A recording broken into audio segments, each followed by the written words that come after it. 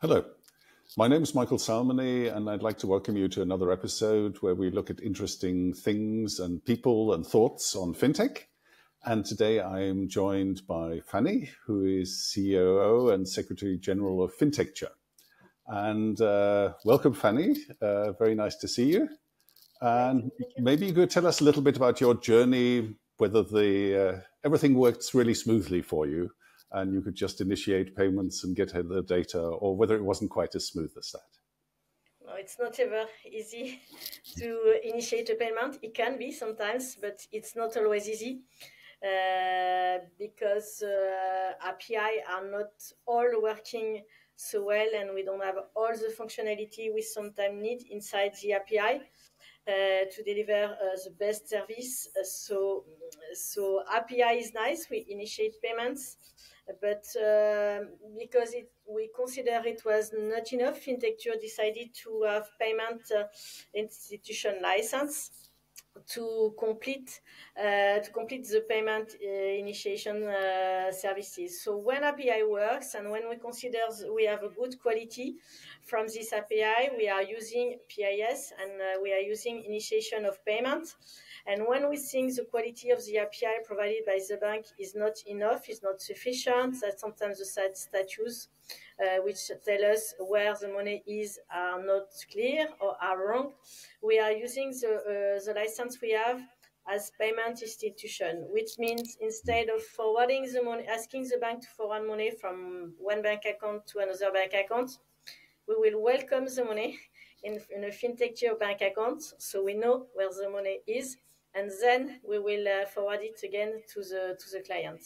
Wow. I mean, that is surely not what the regulator originally intended, right? They wanted these nimble, small, innovative fintechs to come in, which had hardly any licensing requirements. You just had to get a PIS license and not become a payment institution, not hold the funds yourself. So that's really dire that that you had to go down that route. Do you think this will get better now? Because we have another video with Eric du Colombier, who assured us that the APIs will be enforced in future. So you won't need your payment institution license in future. Are you optimistic about that? We fully trust Eric du Colombier when he said he will try to improve the situation, and we are really thankful to the Commission for the work the institution is doing. We think with the PSD3 and the PSR, the situation should improve, but what we can see is that there is a lack of performance, a lack of implementation of this regulation by the NCA. For example, in France, we are sending the information to our regulator. We are sending notification to the regulator to say that some API are not working as they should be. And we don't see a lot of impact about this information we give to our regulator. So we are always optimistic, but we are also pragmatic, and we can see that sometimes when the API do not work, the NCA are not so active. And what I would like to add also is that sometimes we miss API. We still have some important bank, one at least in France, which do not provide us with an API. So when we don't have API, you cannot initiate payments. So with the PSD3 and PSR, we hope this bank will provide an API because the Commission is really supportive of the API, and we are too.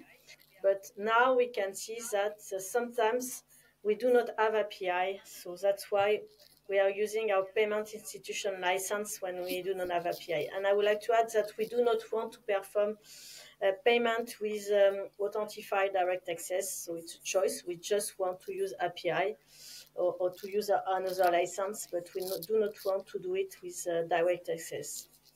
I mean, that is an extraordinary story. That, I mean, I don't know, when did PSD2 come out? 2008 or something?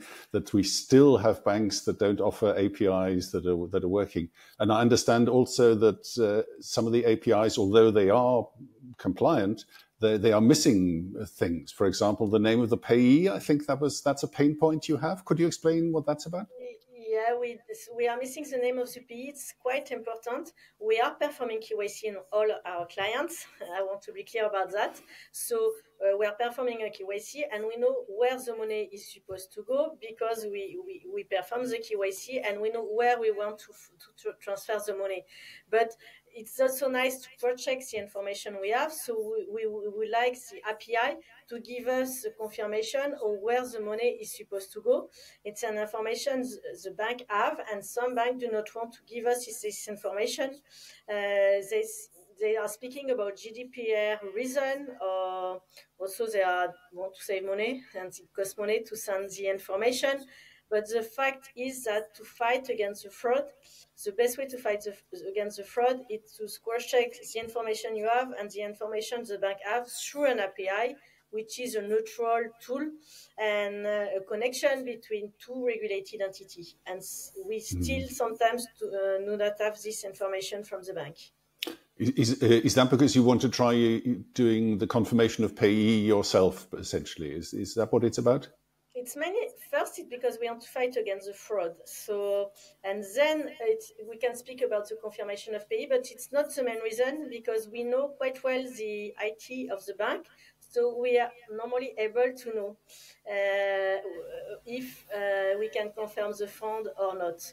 So it's not, I know some bank will say that, but it's not for the confirmation of payee that we can do. We would prefer not to use we use algorithm and we use intelligence artificial to give this confirmation of payee. We would like the bank to give it to us, but it's not the main reason. The main reason is really to fight against the fraud, because you can always have someone, when you have a connection between the bank, you can always have someone trying to arrive in the middle of the transaction, also to have someone with social engineering will take his phone and put some pressure to the client or to his user.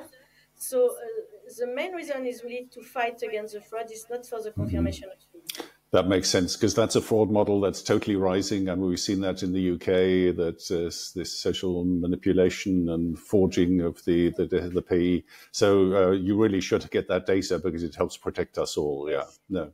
Since I have the opportunity of having you as a French payment expert here, can you help me with one thing a lot of people are a bit confused about? Why there are two standards in France? There's Berlin Group and there's STET.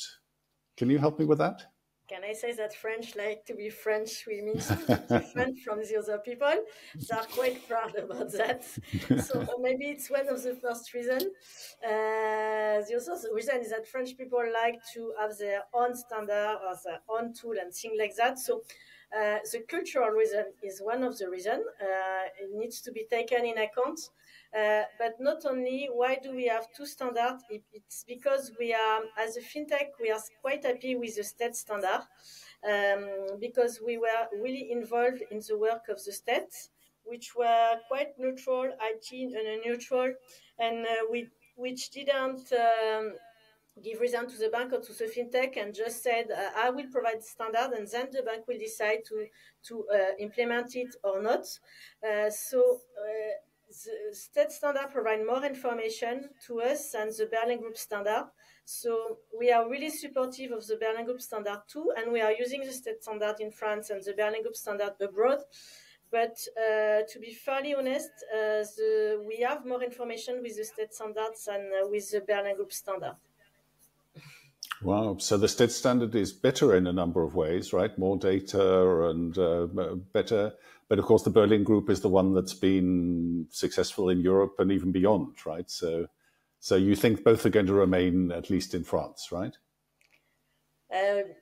Yes, because at least I think banks do not want to change them, and fintech are French fintech at least. But I think French fintech are quite happy with it, so I think it will not change. Also, maybe it was easier to have all this information because this standard was just built for one country. The Berlin Group wanted to be European, so maybe it's more difficult and complex to build a European standard, and sometimes you cannot take all the information you have because it's not really sense for all the European countries. So I do not judge anything, and I think everybody knows that I'm both supporting of the Berlin Group and of the state standard. But once again, to be fully honest, we have more information once again with the state standards than we have with the Berlin Group. So we would like to keep them, and and if the Berlin Group want to take some of the information we have to implement it in the Berlin Group standard, maybe we could move forward. But at this stage, it's not the case, so we are quite happy with the stat standard. Okay, wonderful. That's really helpful, because a lot of people are wondering whether there isn't a bit of extra cost, having two different standards and complexity. And the Berlin Group's done such an amazing job also moving to open finance and many other things. But what you say makes a lot of sense. So thank you, Fanny. You've been super interesting, super helpful. We covered several points indeed in this short episode, and all of which I think will be enlightening to many people. So thank you very much for your time, Fanny. Thank you very much, Michael. And thank you to everybody who's watching this episode. I hope you enjoyed that, and I hope you will enjoy the other ones. Look forward to seeing you in another channel.